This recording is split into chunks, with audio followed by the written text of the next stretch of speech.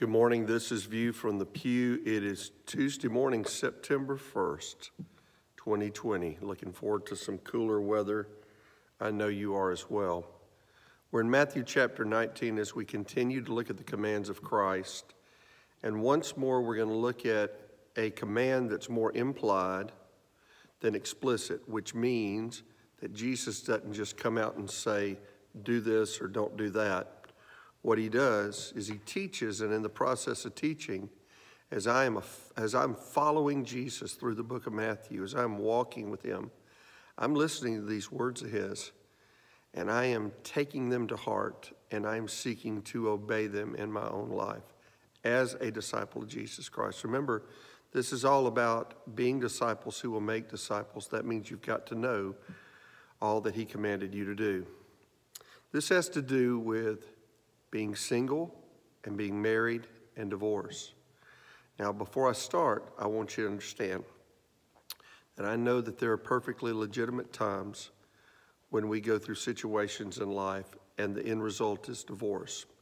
Not everyone who has been a part of a divorce is necessarily sinned through that divorce, but it is God's will, if at all possible, within the realm of reason, to stay married. As a matter of fact, Jesus is going to say some very interesting things about singleness as well in this passage. I'll read the whole thing. I'm not going to reference the whole thing in my title, but let me read to you what he says starting in Matthew 19 as he is visiting with the Pharisees and they're talking to him about divorce. Now, part of the thinking here is that those who were the Pharisees were looking for excuses to divorce if at all possible. Understand there's something very special and sacred about marriage, and that's what Jesus addresses. Verse 3, the Pharisees also came to him, testing him and saying, is it lawful for a man to divorce his wife for just any reason? And Jesus answered and said to them, have you not read that he who made them at the beginning made them male and female? Take note of that in our world today. What did Jesus say about gender? He made them male and female. And said, for this reason a man shall leave his father and mother and be joined to his wife, and the two shall become one flesh. So then they are no longer two, but one flesh. Therefore what God has joined together, let no man separate. Then they said to him, then why did Moses command to give a certificate of divorce and to put her away? He said, Moses, because of the hardness of your hearts, permitted you to divorce your wives. But from the beginning it was not so. And I say to you, whoever divorces his wife except for sexual immorality and marries another commits adultery. And whoever marries her who is divorced commits adultery. His disciples said to him, if such is the case of a man with his wife, it is better not to marry. Now listen to what Jesus says here. Jesus said to them, all cannot accept this saying, but only those to whom it has been given.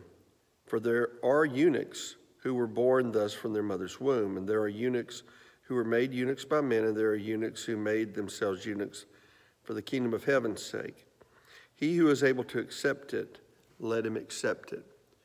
And I think by eunuch, what he means here is not necessarily what we think about as eunuch today. I think he's talking about the idea of one who has chosen not to marry, one who has chosen not to marry. Some people are of that disposition from birth. Some choose it for religious reasons, and some are made that way by men. And it may include the physical as well. But the idea behind marriage is also the idea of being fruitful and multiplying.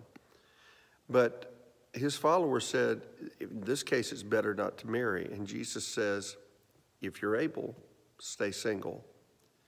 And Paul even reflected this, and I think it's 1 Corinthians 7.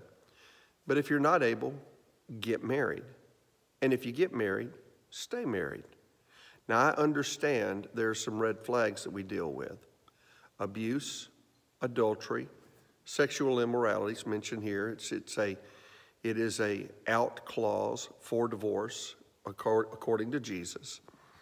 Abuse, adultery, addiction, these are red flags that can come up when dealing with a spouse and helping a spouse or getting away from a dangerous situation. I fully understand that. But I want you to see God's plan. God's plan first is if you can accept it, stay single. If you can't, that's fine. No sin in that. Get married. And if you get married, be faithful. Two people becoming one. That's God's plan.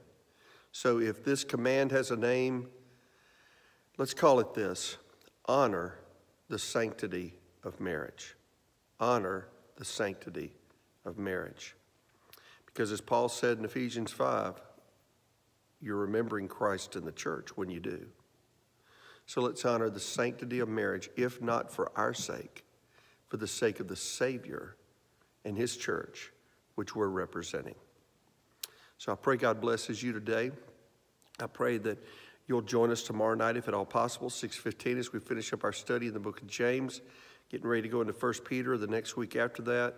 And I hope you'll join us Sunday at 9:30 and 11 a.m. for our final week as of right now of 2 services.